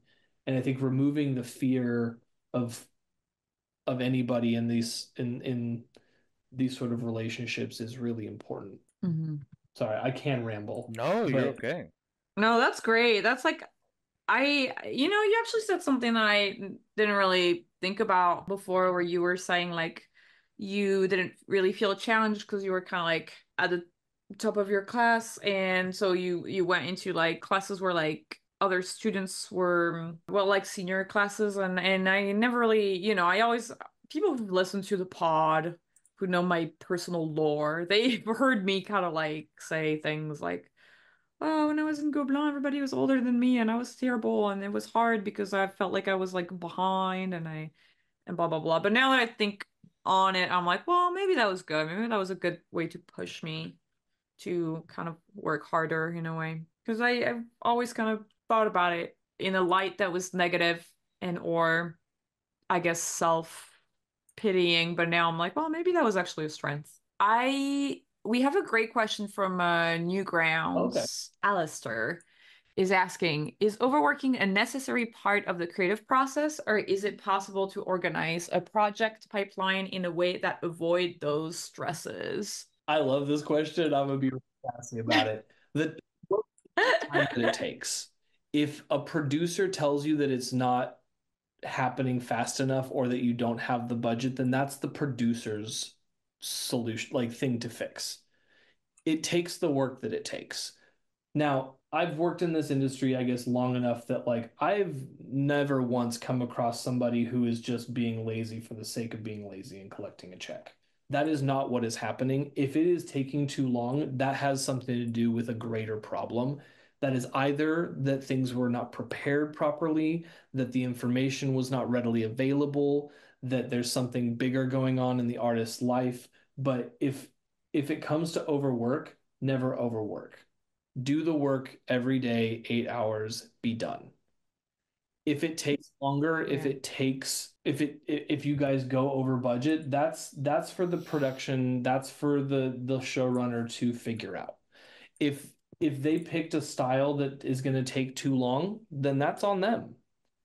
Asked to do a specific job, you are asked to complete a specific task, and it is not up to you to care more about the production than you do your own life. I love that answer. There we go. I agree. I am just going to repeat what you said, but I do feel like a lot of the time, I mean, I think people listening to the podcast have probably seen these threads on Twitter that have been floating around a couple years ago, where it's like comparing backgrounds from TV shows between like, I don't know, like let's say Ed and Eddie, and you put that next to like Amphibia backgrounds, and it's like, what happened? One of them is like a children's book finished illustration, and the other one is like a little bit more designed and more, obviously the Ed and Eddie one is like the more simple one, but it still looks great. And it's like the expectations are so high for every shot, even if it's like 1 second. Like it's like some beautiful, crazy background that you see for 1 second. Exactly. And it's like, is it really worth it? Is it really worth spending hours and hours and hours of time painting and rendering and drawing all these details that most people are going to see for just like a second? Yeah, it's a hard one, and I also understand why it's a hard position for a young person to be in, because those are the guys that get asked the most to kind of like push those extra hours and prove themselves, right? And the other and the excuse that a lot of younger people make for themselves to work those longer hours is, I have to catch up to what my superiors can do in a faster time, and if they've realized that I work slower than the other people, I'll get fired. And that's such a challenging mental obstacle course to work through as like a younger worker, you know? Oh yeah. Say though, even production is going to be like, oh well, like you're putting in added hours, especially if it's not being asked of you, only serves to make you look like that is the amount that you are capable of producing at any one point in time, and you might be burning yourself out and killing yourself. Like, you need to be aware that, like, making production aware of what your limitations are and what your capabilities are is part of the job. It's super important to be really clear about what you can do in an allotted amount of time so that they set the expectation correctly. If they set the expectation that you can accomplish a tremendous amount because you were doing all that extra work, then they expect that that's how much you can get done every single week. Be honest about what your capabilities are so that you don't break yourself. Too many young artists I have met have like blown out their arms or have busted wrists because they've overdone it for themselves. And I somehow managed to be able to work a full-time job and draw while I teach 20, 30 hours a week. But I'm also very intentional with like knowing how I'm drawing, knowing what my limitations are, knowing what my flow or what my speed is every day. It's about learning how to work smart versus working overtime. You think like, oh, production's going to see this. Oh, my art director's going to see it. Oh, my showrunner's going to see it. They're not. They have their own lives. They're busy doing other things. They care about hitting the deadline. They care about doing it to a specific level of polish. And then everybody gets to go home and sleep and rest and do whatever else they want. So don't break yourself. No show is so important that you need to hurt yourself for. That's so true. That's so good. I agree. Working smart instead of working hard. I'm like, I joke around to people that I'm kind of lazy but I'm just like, I just want the biggest bang for my buck. I'm like, yeah, if I could get like a really good pose to do the work of like 3 drawings, like I'm talking for boards, obviously, like I would rather do that. I would rather just do one single really good drawing than 3 drawings that I kind of but take more time to draw in the end. From YouTube, Sakuna Ruful, what is your favorite memory of working on the Cuphead show? My favorite memory of working on Cuphead. Oh, I really enjoyed working on that show. It presented a lot of challenges in terms of new skills. I'd never done effects animation or before. And getting to like sit down with Andrea, our art director, and like pour over so many different effects from Popeye to Fantasia to old Mickey from like the 1940s and 50s, like looking at the references that the Cuphead animators were using and then trying to find the best solution for like what the animators could do on our show was really, really fun. I mean, so much of my day, every day on that show was, I probably spent an hour every day just watching cartoons from that time That's so period. cool. One of the coolest things I learned, especially like watching so many of those old cartoons, was realizing that so much of our animation nowadays, the animation is so limited, mostly because we don't value the same thing that they did in the 1940s. Like the gimmick of animation was so new in that period that like the point of the short was not to have like an emotionally resonant effect, but to really like showcase what the animation could do and to surprise the audience with gags. And I had forgotten how much I really loved cartoons as a kid for just the fact that they were funny and surprising and that the animation could allow them to squash and stretch and like really make some goofy choices. So I particularly loved the research aspect of that show. I also just thought it was like a really healthy team. At least that was my experience. To be fair, I also was like the only in-house like character person, or not character, props and effects person. So I was a team of one and only worked with the art director, and we had a great time. That's so fun. Nice. Yeah, it was really enjoyable, but it was really fun to just be like, oh, cool, I can't solve this. I guess I'll just go walk into like Dave Wasson's office and be like, Dave, what are you thinking about for this scene? Like, how did you envision this? And so having the freedom, because I felt like everybody was on the same page for trying to make as beautiful of a show as we did, that it made going into work every day really fun, because you would just walk by and see gorgeous, gorgeous work, and then also have like a team that was really supportive, and like everybody was super on board with making really cool work. And I don't know, it was really fun. I mean, I don't know about you, Violaine, but like the show that we were just on, like our character team on that, like it's the most supportive team I've ever been a part of. They're Oh, the art was so good too. God damn it. It's like you guys' work was just so fun and observed and like quirky and like I don't know, it was just really fun to watch. well, I'm glad. But yeah, I would say like this team is for you and I, at least for me. I think that Cuphead was just a really healthy team that was really, really encouraging. Mm-hmm. Ultimately, like that was the most fun part of it, was we knew we were making something that looked really cool. We knew we were making something that didn't feel like anything we'd seen in a long time, but also we were all excited and we all liked each other. Ah, that's a good feeling. Yeah, that's the thing. Yeah, we did have a really good career on that show as well. I feel pretty lucky. I feel like overall in my career I've been mostly on shows where like people were great. So that part I'm very thankful. We have another question from Instagram. Ink KG is asking, are there any fun stories doing prop design? Oh, so many. I think people often think about props and are just like, it's just random stuff. And you're not wrong. It is just like anything that's going to be animated that is an object is needing to be designed, right?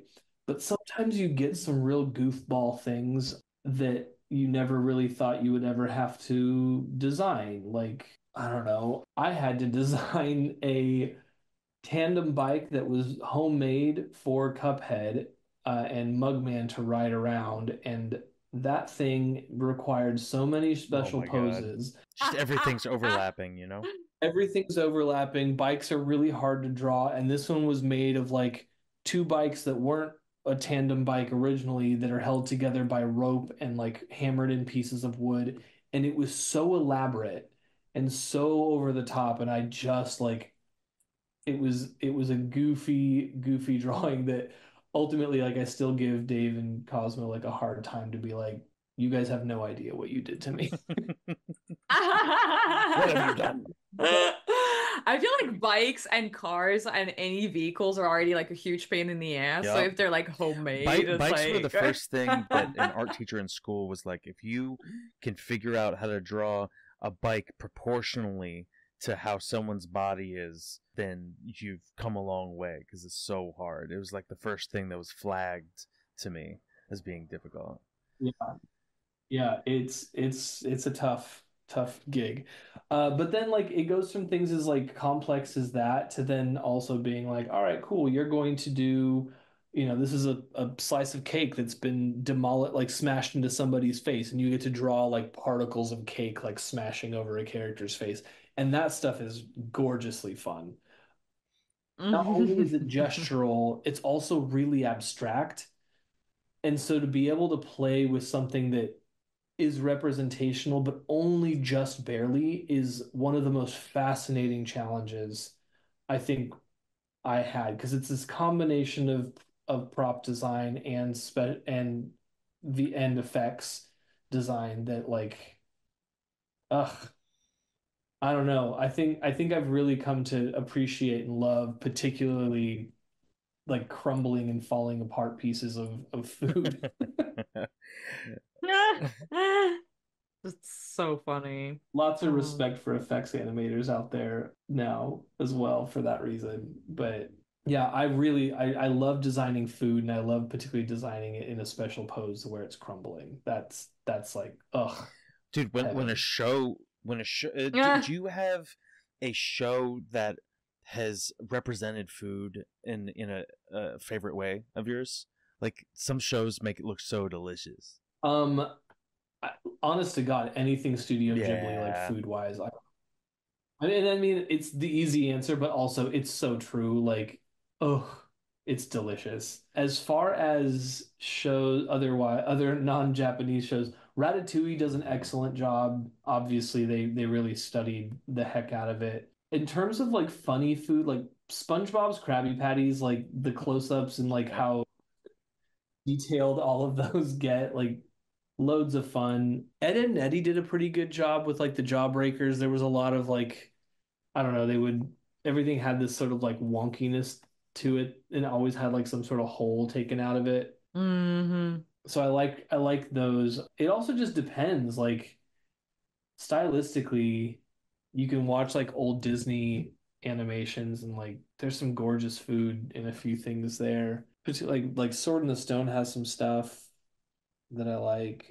There's also just like the old Disney shorts. There's a ton in there as well. Someone just made recently like a Twitter post about like how Disney used to have product placement, and one of them was with shoot, I forget the brand, but it's a brand that does like mostly like crackers and little like chips like snacks and stuff, and they did really go ham on making these like products look really good. I mean, like the money was depending on it, you know, so What do you guys think is the secret to making food look delicious in a cartoon? I have actually theories on this. Yeah, no, I want to get into it because this stuff is, I love this stuff. So I think the reason why like specifically Ghibli's food looks really good applies to also how they do their characters, where everything is just a little bit more plump than it should be. hmm So it has this sort of like more rounded sort of bouncy effect, but everything is connected with an S curve rather than like a sharp sort of angular thing. Yeah. When they do their clothing, all of their clothes also feels like there's like a slight breath of air or like a puff of air that's sort of pushing into the costuming that it's it just sort of brings this like childish gummy bear like nostalgia to things that I think is really effective. Like everything has just sort of got these soft little edges that yeah, I agree with that. I will say I think on top of it, because there's like a manga I used to read. Let me see what the title is in English.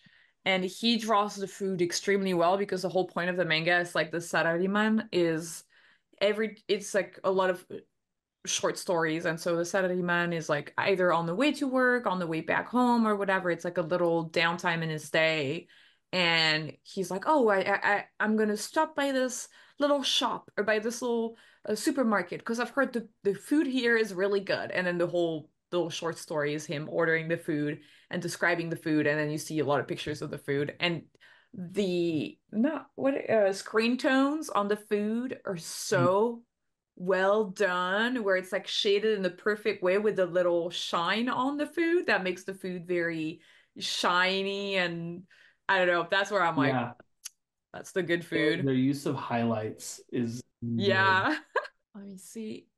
It's Kodoku no Gourmet. And I don't think it's been translated. You have to go on to a manga dex. It hasn't been translated in so I will Yeah, so check. this will be for the diehard food fans out there who want to really yeah, I'll do a just deep dive. write it right here.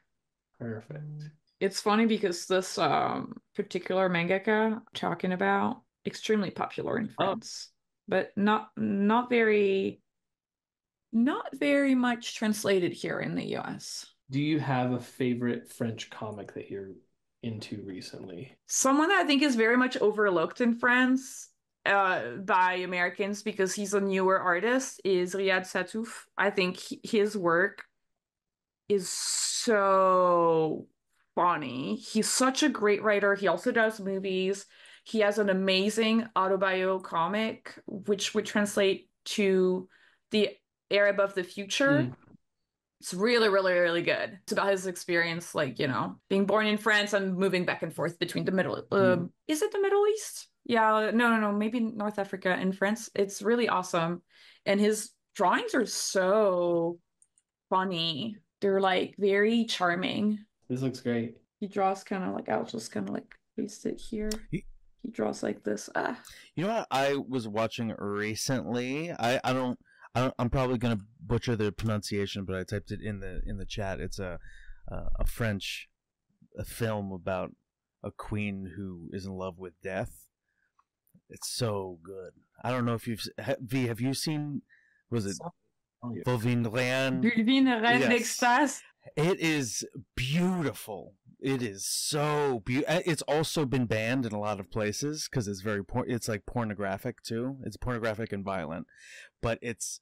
Yeah, I guessed because if you translated the name of it that you just typed, it would translate literally as in like vagina, queen of ecstasy. Dude, it is beautiful.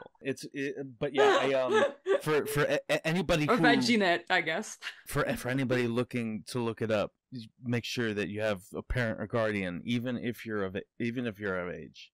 The style is absolutely incredible. I had never heard of this before. I mean, I'm not surprised I hadn't heard of it before because just of the nature of the name. It's like it feels like it's very niche and like it's not very long, but V, let me know when you watch it. Dude, it is amazing. It is amazing. Wait, when did it come out? Because it looks kind of modern, but it could also be from the 80s. I'm not sure. I'm going to write it just for once again, guys, to our listeners, this is it's an adult animation, but I really like boundary pushing animations that reaffirm that animation can be adult and should be able to be considered adult on certain instances, and it is a good example of that. Wow, that's amazing. It's basically about this queen that happens to be there during the time when death comes for like the old king who dies. She falls in love with the Grim Reaper basically, and so she keeps killing to meet him again and again, and so she can fall in love with death. Wait, that's a Gobelin. Yep. Movie? Yeah, that came out in 2023. Okay, that's very recent. Okay. I was like, yeah, the art looks extremely modern. Very cool. Wow, cannot wait to watch it. Adam, last question. Do you ever have creative block? And if you do, what do you do when you struggle with it? Figure drawing? Yeah, some figure drawing certainly helps. Oftentimes, there's a few things that I think cause artist block. One of which I think number one is that we are bored. Number one, I think we have creative block is that we are not being challenged enough to try and find answers or solutions. Therefore, that's typically like why I think like trying a new pen or trying a different kind of paper or trying a different texture oftentimes will kind of get me out of it. So if I ever get into a creative block, which I think is happening less and less nowadays, but I think that has more to do with the fact that I understand myself more effectively.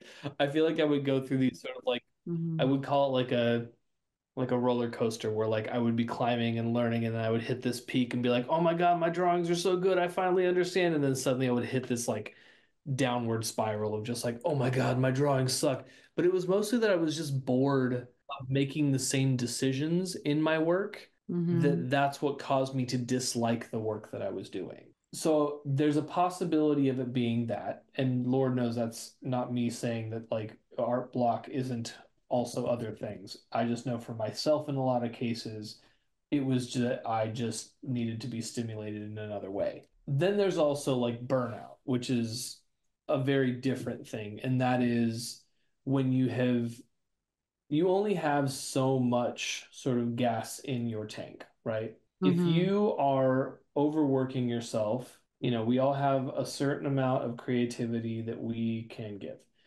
If that amount goes down and then every time you try to like you get a little bit of creativity and then you feel this need to like keep retrying like, oh, okay, it's back. I need to like make a good drawing now because I'm drawing well and effectively and I'm not so tired right now. That's a really bad decision. And the reason it's a really bad decision is that you have only just gained a breath of creativity again. So what's important to do is to allow yourself to go outside, take in some sunlight, sit in the grass, feel with your senses, and absorb and consume life in a lot of ways before you're able to execute sort of creativity again. You need to fill back up before you can put anything back down on paper. Go outside, observe the light, feel the wind on your skin, feel the grass, appreciate the present, breathe, and don't feel guilty about it. Know that you are just recharging your batteries, and then go back once you have refilled enough. I have a lot of students that have really gone through a lot of burnout, and especially because they are typically within their last couple of semesters and they're trying to get their portfolios ready for graduation, that, you know, whenever they have a break, I'm the first to be like, don't draw until next semester. Like, you're going to have plenty to draw next term. That at this point, like, give yourself a space to breathe, give yourself some time to just consume energy to put back into your batteries so that when the next semester comes, you have a full tank. You're ready to execute. That is a rare teacher take. I feel like I've never had a teacher say that to me. I like that, though. I think that there are students that you're like, that you can also tell that you're like, okay, you've just like, you've spent yourself and like you are working constantly so hard and have all these ideas and have all these things that, like, there are students that need that, and then there are other students that need to be like, hey, how about stop focusing on like your hobbies and focus on the thing that you want, because right now, you know, there's a time and a place. A lot of the student, like I said, a lot of the students that I'm working with tend to be the students that are a year from graduating and want to like go out with a bang. And then it's this constant fear of like, well, have I done enough? This isn't at the level that I wanted to be at by the time I was supposed to graduate. And then they just start beating themselves up and jumping onto their sort of own panic and their own discouragement doesn't benefit them. Yeah. It makes things worse, it makes things harder, and it makes them feel a lot more insecure. And frankly, I think that's why a lot of students, when they graduate, and there isn't work out there for them to take, that's when we lose a lot of potential artists, is because they haven't been taught to rest. They haven't been taught that like life doesn't go on, like that life doesn't continue after you graduate. They think that it's only that or get a job, right? So if a job doesn't come right away, the amount of friends that I went to college with that burnt out, that never became artists within our field, that could have, all had to do with the fact that like they didn't learn how to take care of themselves. They didn't learn how to value rest. They didn't learn how, like, they just eventually burnt out because they didn't like themselves anymore. They didn't like their lack of success. They didn't like their burnout. They didn't like the fact that they didn't know how to teach themselves. You know, they became bitter and angry at themselves, and I don't want that for any of my students. So if it's a matter of just telling them like, hey, take care of yourself first, the work will come, and when it comes, like, you'll be ready for it, but like, yeah, don't break yourself for it. As you guys have heard tonight, I'm very big on like a balanced life. It's good. It's a hardest thing that we try to go for, you know. I mean, to be honest, like the reason why like I teach more than anything is like, as well as I'm sure all of us who've worked in it for a while, like, we see where there are problems in our industry. And the fact of the matter is that there's a lot of challenge of how do we fix these things. Well, so much of those things that can be fixed is by just teaching the younger generation that's coming in not to accept things that are unhealthy, or to teach them that they need to be humble, or well, not humble, but to teach them to be afraid to talk to their art directors, I want to remove for my students the stigma that they can't ask questions. I want them to seek out the answers they need from their superiors in their industry and not feel like they have to overwork themselves. I want them to be trained on how to live a healthy lifestyle so that they don't make the same mistakes that all of us have made by just sort of going through the motions and doing the things that we were told to expect, and that we are being ungrateful if we don't work overtime. Like, no, there's a union for a reason. There's a healthy way to do this. And if I can train my students to expect to be treated well, then they will ask to be treated well. And that will benefit them in the end, because they will also have the work ethic and the knowledge to seek the answers they're looking for and prove that they're living a healthier lifestyle, and being able to answer the questions more quickly and more succinctly ultimately helps the team, rather than them breaking their back trying to prove that they deserve to be there. I agree. That's so nice. That's really good that you're kind of teaching that like mindset. I hope that like that can be something that is more prevalent a little bit. That kind of mindset where it's like doing the work well, by, kind of going straight to the point and asking questions and making sure that, you're also like I'm ego at the door. Like, you're trying to find these answers because you need to get the job done, not because you're so smart and you just know everything. It's like, no, there's a time and a place to stand up for yourself, and part of that is like you're seeking answers. You're not trying to direct right away. Yes. That's awesome. Wow, so much wisdom. I think this is such a fun episode that we've covered so much great grounds on like all of these topics and like philosophies on drawing and looking for gigs. Thank you so much, Adam. Oh, dude, thanks for having me. Such a blast. I mean, the fact that we started talking theory the other day, and then we get to finish talking theory tonight, and get to do it with Sean. Like, this has been a blast. Talking shop. I love talking shop. Well, that's the end of this creative block. Adam, thank you so much for being our guest and sharing your story. Of course, anytime.